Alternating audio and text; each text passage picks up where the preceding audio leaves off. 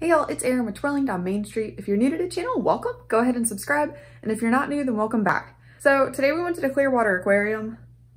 I shot my intro, but I guess I never hit record. So now you're at my house for the intro.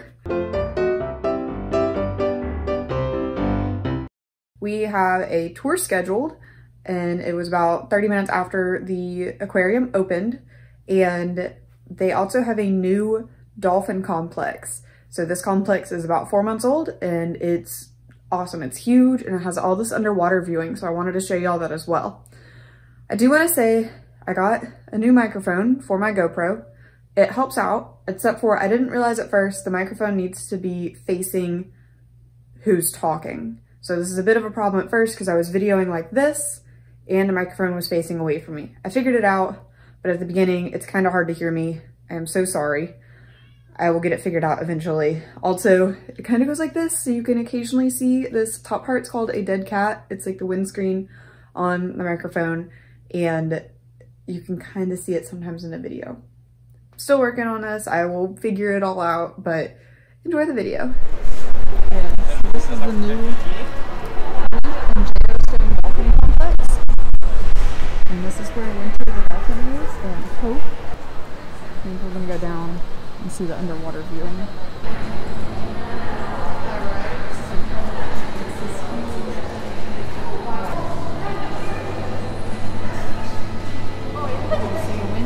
So Winter got in a fishing net entanglement and they had to amputate her tail. And so as you can see, she doesn't have her tail. So they actually have prosthetics that she uses and she has a prosthetic tail. She doesn't wear it all the time. She's figured out how to swim without it, but they do put it on her occasionally for her to get that exercise with the prosthetic. So this is the acrylic. It is 12.5 inches thick. But this is just massive. So if you're doing a guided tour, this is where the ticketing window is, and then you'll just kind of make a big circle and the dolphin viewing is out these doors, and then you'll come to this guest services window and the tours meet here. Welcome to our hospital. This is our ICU. Currently we don't have any patients in here, which is a good thing. So we'll bring them into this section, and as just like an ICU, we're treating them in here until we get them stabilized to whatever condition we need. Then we'll move over this way. Turtles can come in with boat strikes, fishing hooks in their throats, things like that. So we'll bring them into this side here, and then they go into one of these two sides. The difference is the ones on this side have a disease called contagious, not to us, but to turtles. Just like we've been doing social distancing for about a year now, we've been doing that now for years. We can't get it, but we don't want to pass it to these. So if I'm stationed over here, I'm not allowed to step over here. I have to wait for 12 hours, take a shower, change my clothes, do an alcohol wash before I'm allowed over here. I can't get it, but if I get it on me, I don't want to give it to the turtles on this side. We don't want to get them used to people. The windows are one-way glass. That way they can't see out, but we can see it from this way. In addition, when we feed them, we'll toss food this way. So as far as they're concerned, food magically falls from the sky.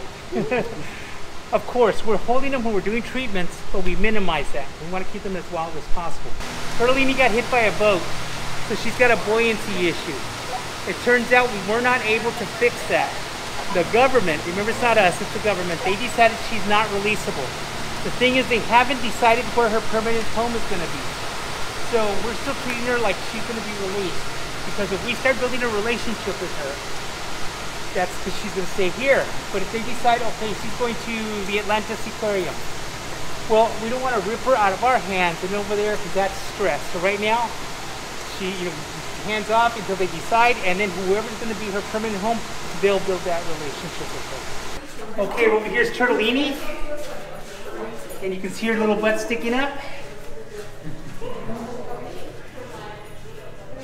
Our hospital beds, who's what's where, their names, their status. This is the quarantine side. This is the regular rehab side. So it has the patients and their status, their beds and everything.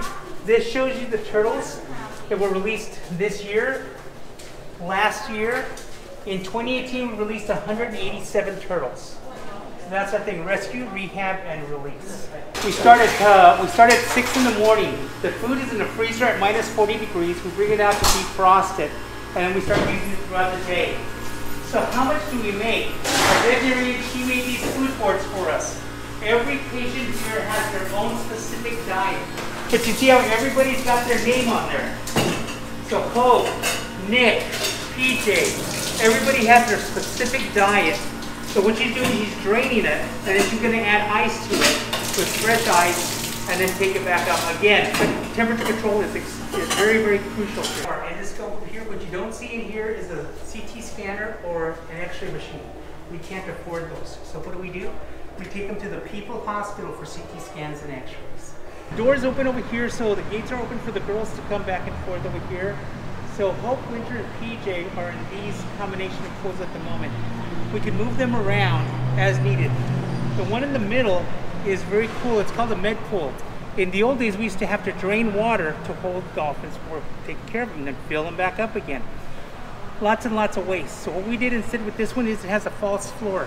So the floor will raise or lower as we need. You'll notice the cranes up there. That way we can lift them and everything instead of using it by hand.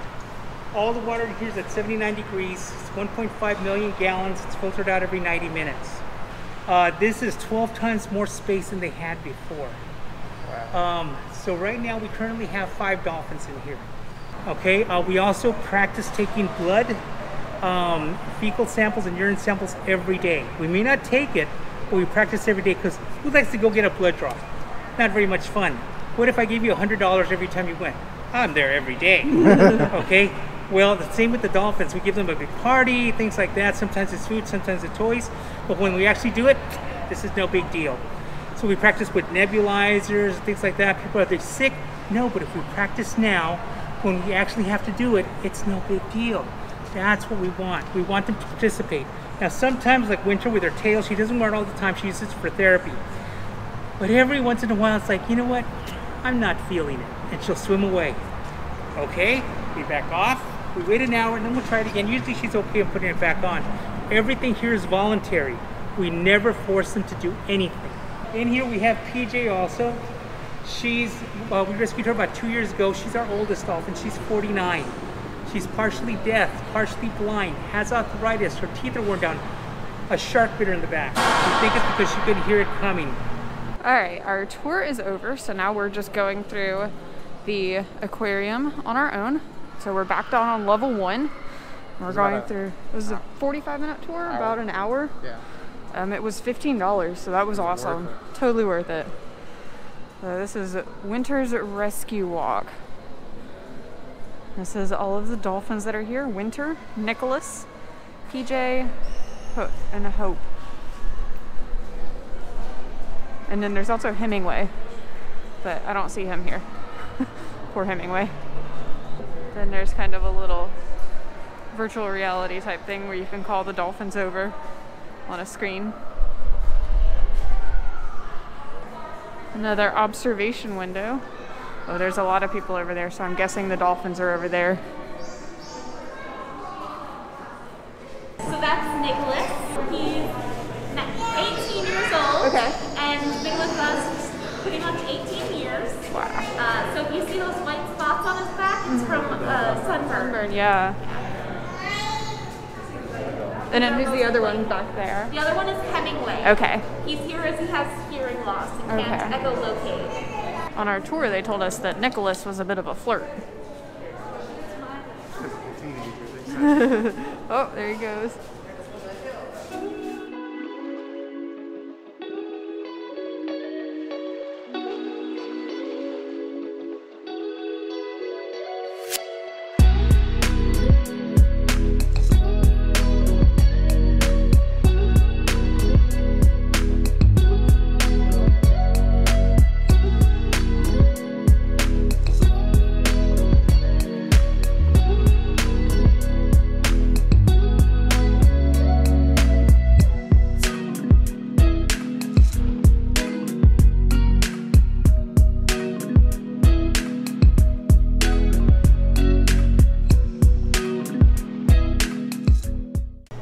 there's multiple of these huge acrylic viewing windows.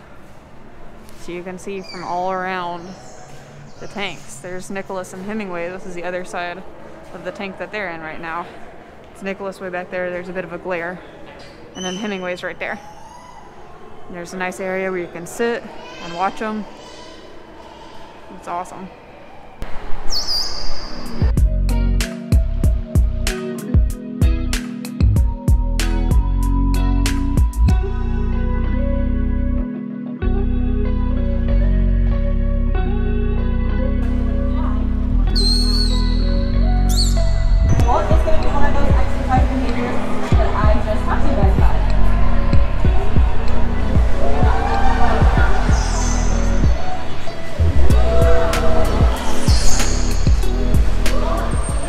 Nicholas a nice big round of applause.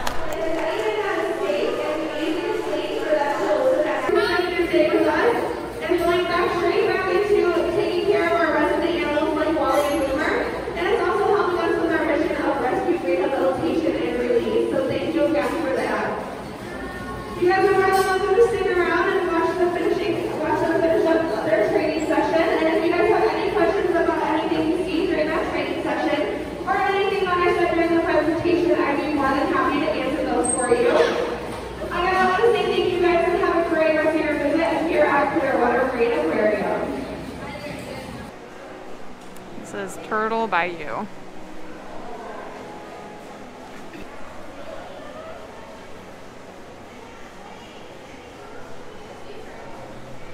And this is a big boy right here. So this area, which is off of the new dolphin area, is the original Clearwater Marine Aquarium. And if you've seen Dolphin Tale, this might look a little familiar for you because this is part of where they filmed it.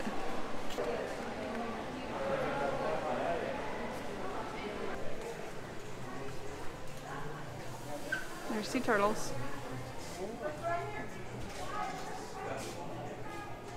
So they do have the touch pool open for the stingrays because the stingrays have like an antibacterial coating on their skin.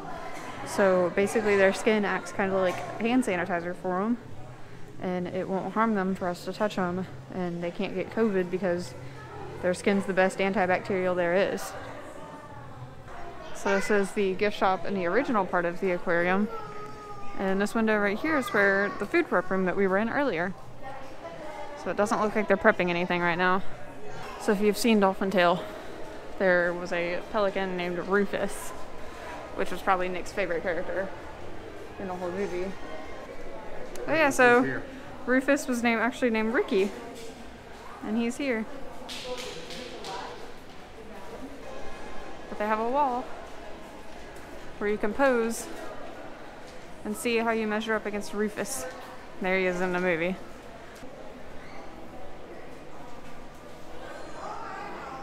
Rufus is bigger. This is everything.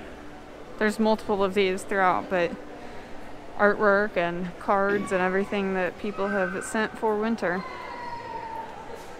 Out here we have two more dolphins. They are rough-toothed dolphins, Rex and Rudolph.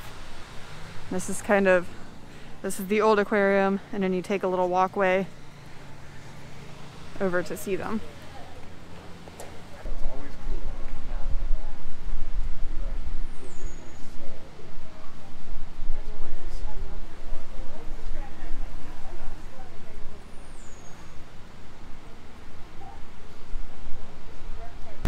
They do have boat tours that you can go on and see some dolphins and other wildlife, and this is one of their boats right here.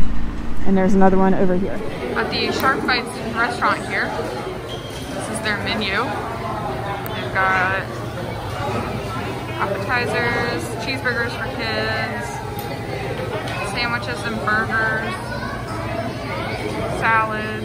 I did ask, and they do have gluten-free buns available. This is the mango grilled chicken sandwich with the gluten-free bun. It's pretty good. It's got provolone, mixed greens, tomato, and onion and mango chutney on it.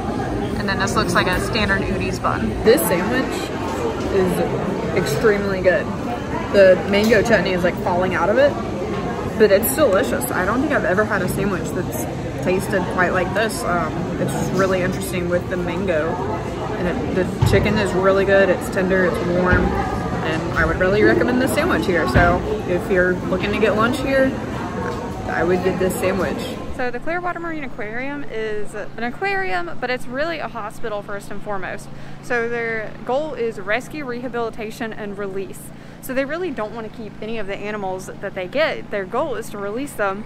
And animals that they do have here full-time are animals that are deemed non-releasable, not by the Clearwater Marine Aquarium, but by the government. They said they have about a 95% rehabilitation and release rate with the animals that they get. A lot of people were asking if the dolphins do tricks or anything. They don't. They only teach them skills that are necessary for either enrichment. So one of them, Nicholas, really likes to jump, so that's part of his exercise enrichment. And then most of the other things they teach them are so that they can care for them. This aquarium got no money from the movie Dolphin Tale. So all Dolphin Tale did for it basically was give it exposure. So before Dolphin Tale came out, they maybe got about 5 people a day, we were told. And now they have thousands of people a day come visit. They get their money from visitors just like us. You can also donate to the aquarium, but they don't get any of their money off of royalties or anything from the movie. There was no billionaire from the movie. It was nobody bought this place. It just the movie gave them recognition of who they are, and it attracts people here. And I think a common misconception, people that come here, they think it's an aquarium and there's going to be animals that do shows and stuff, but this is a hospital. You just can see the inner workings of it, and it's not a, I mean, there's entertainment value here, but it's really like a good educational experience here.